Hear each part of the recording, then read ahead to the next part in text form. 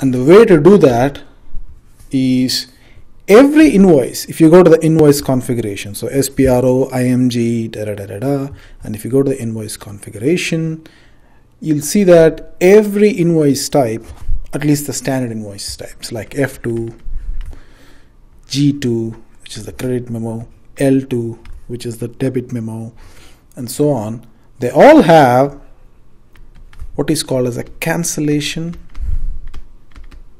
invoice type.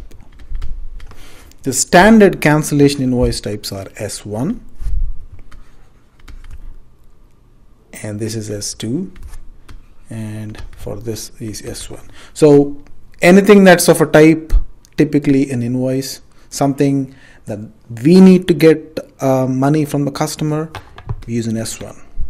Same thing with the debit memo. In case the company needs to give out money to the customer, we use S2 as the cancellation invoice.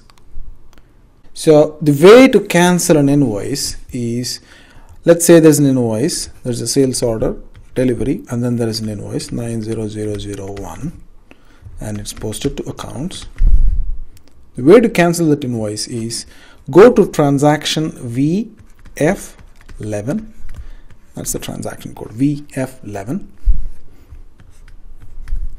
Put this invoice number in there, 9000001, and then hit enter, and then hit save, and then it gives you another number, 9, and this is the cancellation invoice of type S1 or S2, depending on if it is an invoice or a debit memo or the credit memo.